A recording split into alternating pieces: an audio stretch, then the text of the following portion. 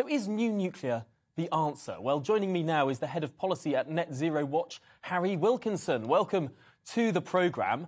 The government seems to be leaning in to nuclear power. Kwasi Kwarteng has said that nuclear power has to be part of the answer.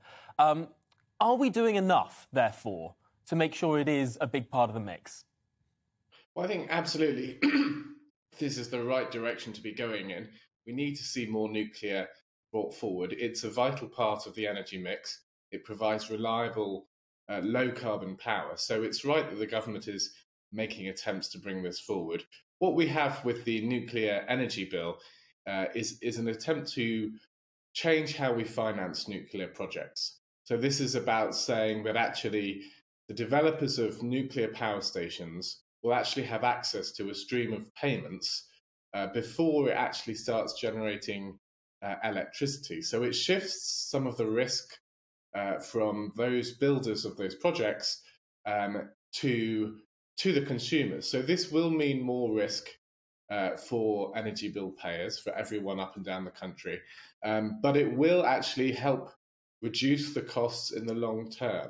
So that's the very much the aim of the government. It needs to be implemented properly because in some ways you could say it gives a blank check for these companies to take payments from the public. So that needs to be tightly monitored to make sure that there isn't exploitation of that system. But if that can be done, then we may see costs come down, and that would be a good thing for everyone.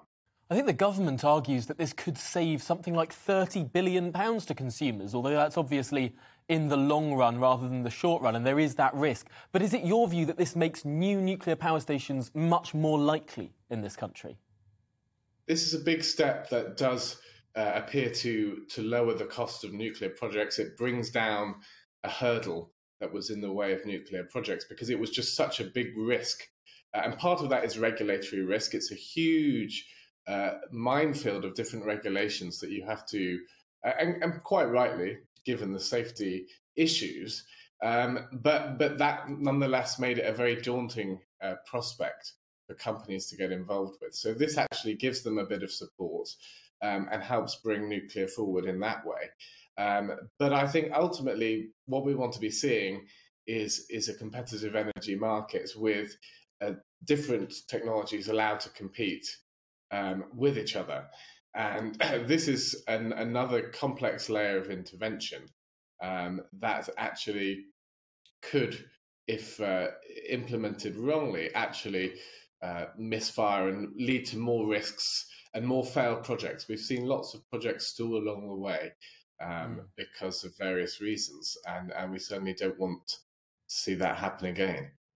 No, we certainly don't. Well, we'll keep a keen eye on this. I know that you and I are both fervently in favour of new nuclear power. Let's hope that it happens and in a way that is not too expensive. But for now, Harry Wilkinson, thank you for joining us this morning on The Briefing. Very important bill there in the Lords today.